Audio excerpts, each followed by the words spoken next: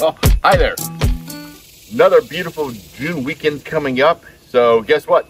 Time to get the RV out of storage and heading down to this weekend, Camp Margaritaville, Crystal Beach, Texas. Tell you that is an amazing resort. We did a video for that last month, but we're heading back with some friends this time. We have a great time. Now, with that said, I apologize about all the crickets this time of the season here in Texas. You also see all the mayflies are coming out, even though it's June. Imagine that. But as you prepare, you always want to double check your rig and look for things that could be a problem.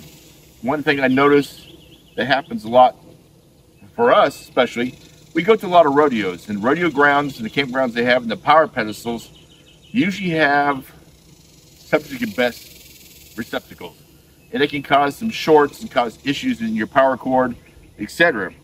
And I'll show you here in the video.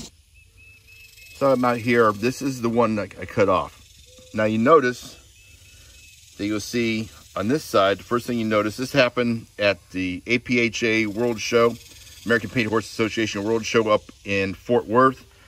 As you can imagine, there's always a lot of power drain that occurs there due to all the rigs are sitting on a concrete slab, a very large concrete parking lot basically. And during July, it gets really hot. You can imagine 110, 112 degrees. Everyone's AC units are pulling a lot of power, and hence, so did clean it up for that particular show by taking a wire brush and cleaning all those things.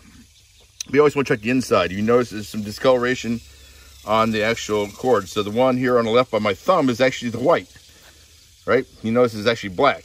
You also see some corrosion in there. When you see that, the best thing to do is, like I said, I cut it off here. What I'm looking for is nice copper that's not burnt. If it's burnt, I'll cut back a little further. If it's burnt all the way through, it's time to replace the cord itself. But I found nice copper back here, so I was able to go ahead and redo the new plug just by cutting off this amount. Something you need to check every time you go out on your rig. Now, with that said, I've replaced the plug already. I've actually replaced both ends. This happens to be our extension. This is a 50-foot extension that goes to a plug we have inside the garage. But two brand new Camco receptacles, male and female. This part goes in the RV, the other part's on our extension cord. I want to replace these every once in a while, especially if you start to notice any kind of damage, which I just showed you in the video. That happens a lot in, unfortunately, campgrounds that don't take care of their power pedestals. And also it happens when you have usually a 30 amp rig like this, and you're drawing a lot of power when you're running both AC units. So you need to be very careful and take a look at those and monitor that. If you see an issue, replace it. And one thing that saves our butt every single time, or saves the rig, is we do have a surge guard protector hardwired in here. I did put that in there when we first got the RV. It has saved us numerous times, found ground fault issues, found other issues. So if you don't have one, either have one hardwired or have one that you can hang off the pedestal. Highly recommend that you have some type of surge protection or voltage checker, so to speak, for your rig. So I hope you find this information useful.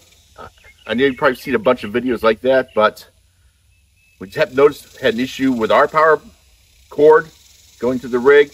So we make sure everything's set for a wonderful weekend down at Camp Margaritaville, and suggest every time that you get ready for an outing, or if you're full-timing, always double check your power supply and make sure there's no issues with any types of corrosion or shorts or any kind of burn marks that which you saw in the video earlier. Happy camping. Well, we did it. We have completed our very first informational video for Boken's adventure. If you like what you saw, please remember to hit the like button and subscribe. If you have any feedback, we'd appreciate that too. Hope to see you out there on the road.